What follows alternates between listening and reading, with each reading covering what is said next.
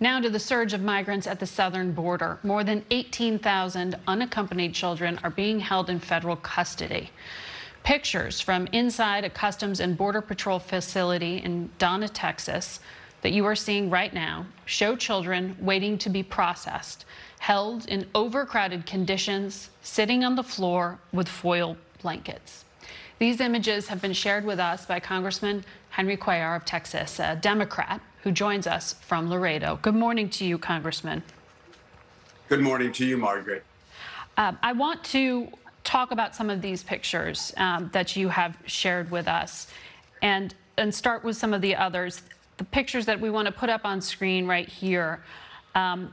You say that they show dozens of young girls who have been held for far longer than the 72-hour legal time limit.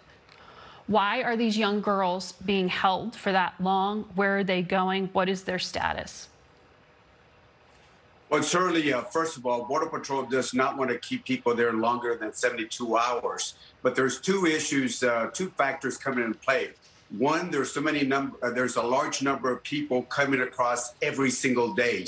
Groups of over 100 individuals coming into the Border Patrol custody. Number one. Number two, the flow through, that is through HSS, they're moving and they're trying to get more shelters open. For example, the one in San Diego, the one in Carrizo Springs, San Antonio is going to have two places. Different places, so they got to flow those people out as soon as possible.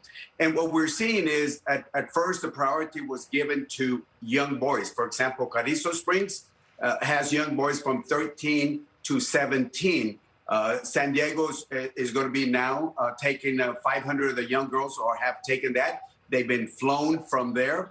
They were supposed to fly out 700, but only 500 went out. So the other 200 are part of the over 5,000 individuals that they have only in the Rio Grande. And out of the 5,000 plus that they have at the Rio Grande, 65%, about 65% are unaccompanied kids. I also want to put up on the screen some of the other pictures of families that you say are being detained under a bridge, it appears. They're being given foil blankets. You tell us this is a temporary processing site and that they are waiting to get into a holding facility. These look like families outside under the elements. Are all of the people we're seeing here, were they expelled from the U.S. or were they released into the U.S.? Combination of two is what we see. Title 42, which is a 1944 law, the public health rationale, is used mainly for 71% of the crossers, which are single adults. There are some family units that have been returned to Mexico, depending on the age of the kids that are with them.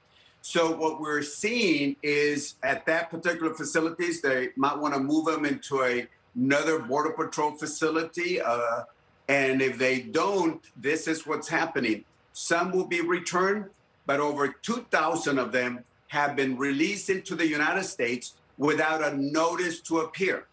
I emphasize, without a notice to appear at an immigration court. They're supposed to appear, show up maybe in 60 days, report to an ICE office. President Biden said this week that the majority of people were to be expelled under Title 42. What you are saying, and what Customs and Border Patrol has also said to CBS News, is that this is essentially not being fully enforced as he explained it. You're saying people are being released. Well, adults are pretty much returned. 71% out of the 100,000 people that passed in February are adults. Those are being returned, expelled back. Some family units are turned back into Mexico, depending on the age of the kids. 13 and above are being returned. I know the president's right about they're working with Mexico, so Mexico do more. But the rest of them, the family units are being released into the United States. That's where the burden of the border communities are felt. The cities, the counties, the NGOs, we're feeling the blunt of what's happening with the family units. Unaccompanied kids are different. Those are taken under the HSS. And I just want to point out that we're showing your photos because journalists are being blocked largely by the Biden administration from bringing our own cameras inside to do that firsthand reporting, which is why we've identified it as being provided by you. On the point you just made about Mexico, you've said you're hearing more from Mexico than you are from Washington. The president of Mexico said this week that President Biden created the expectations that migrants would be treated better here than they were under his predecessor, and that's what's feeding this. Do you think Mexico is just trying to use this as leverage right now over the United States? Is that why they are not accepting those families trying to be expelled back? Well, I don't want to put any motives in the words of the Mexicans. They need to answer that. But I will tell you that they have started raids in the southern part where they've sent the National Guard.